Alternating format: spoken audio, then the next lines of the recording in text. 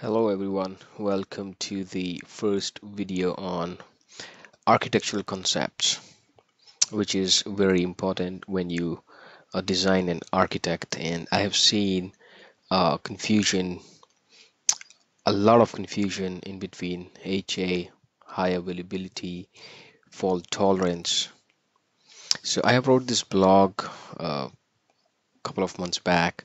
I just wanted to create this video so that I could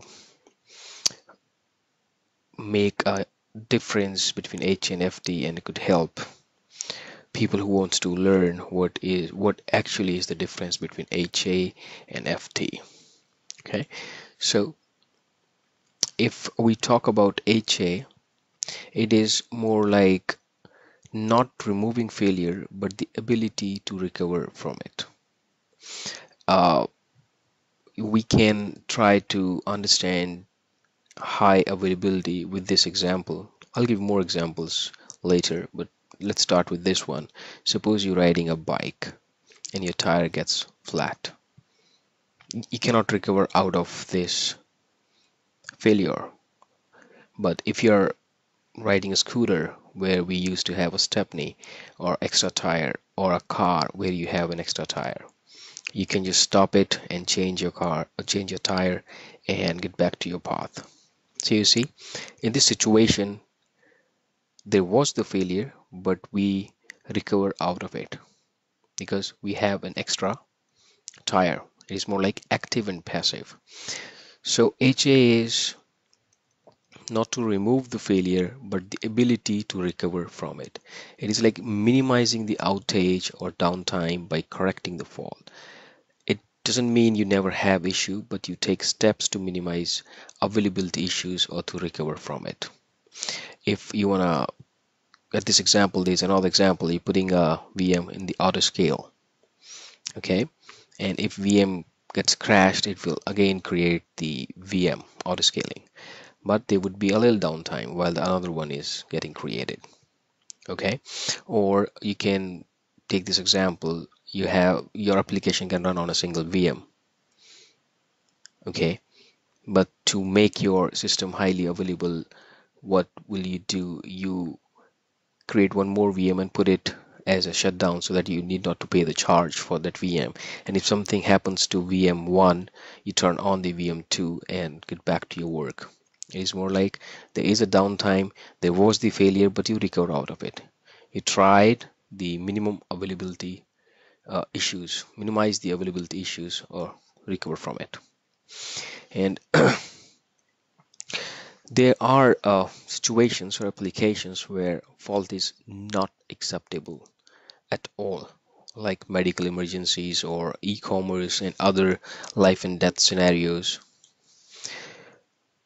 In that case, you can't afford downtime or issue, but you would have plan ready to, you know, to go through the failure where we cannot repair or recover from failure, but we can do an emergency landing.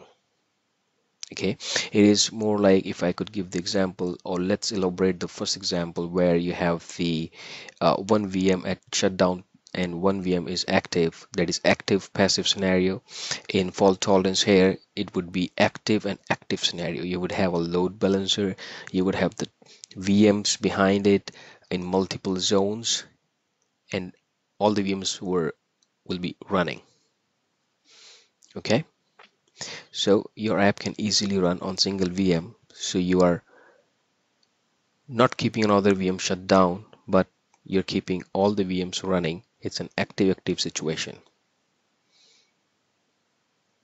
Okay, so fault tolerant means it's already highly available, but in fault tolerance, uh, it's a multiple redundancies, and it's generally run in active configuration, and it's more expensive than HA. Okay, so if we can give you the example, we opt for fault tolerance where the downtime or fault is not affordable because of the criticality of the application or the software or the situation. For example, if you talk about airplane, we cannot afford a fault in between the air, right? So we have extra engines in place, and we do the emergency landing if something comes out there, if there is a fault and your system cannot bear that fault. We utilize that engine and we do the emergency landing, right? But we cannot uh, stop in between there. It's more like those kind of applications. So there is a difference in fault tolerance and HA. Hope you get it now. And fault tolerance is always more expensive than HA. So let's talk about disaster recovery. It is more like nothing worked, neither HA or FT. Then you need to recover from the disaster, those kind of plan. It's a separate process designed when nothing worked, but you managed to take your critical data. Uh, Previous situations were recovery from failure, operating through failure, but DR is about protecting critical system data so that you can use that to create new working system in case of DR. So here, this thing is making the continuity of the current situations, but if these did not work, then we have DR plan in place where we protect the critical system data and use that to create a new working system in case of DR. All right, it is more like uh, one zone is totally down, but you have another DR in place that we do with the help of ASR.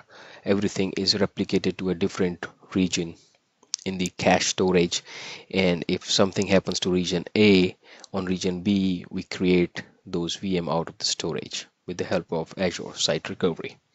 That's what the DR is.